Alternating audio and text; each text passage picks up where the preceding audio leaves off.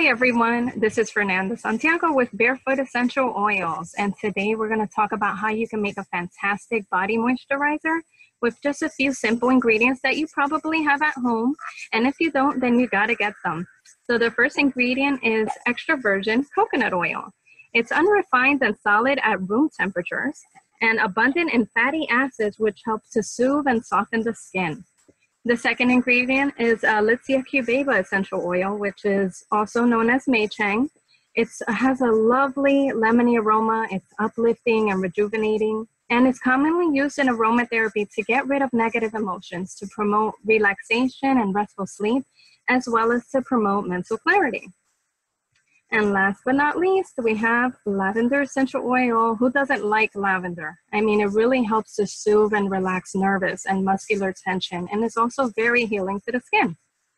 So what you just need a small jar. I have this tiny little mason jar. It is about 4 ounces. I already started to put coconut oil inside for demonstration purposes. And we're just gonna add 5 drops of each of Litsea Cubeba. You want to be really careful as it pours out very quickly.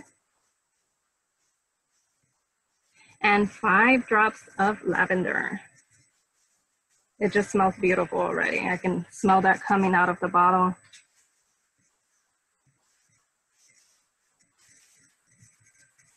And then what you want to do is you want to blend it very well. So I'm going to go ahead and add some more coconut oil on top.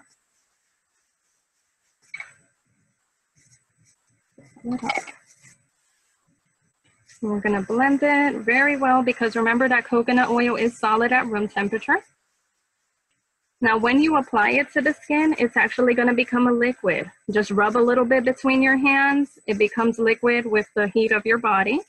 You can keep it on your nightstand, keep it under your bathroom counter. It's just a beautiful blend that you can use anytime you like, not only to benefit the skin health properties, but also the aromatic properties. All right, enjoy it.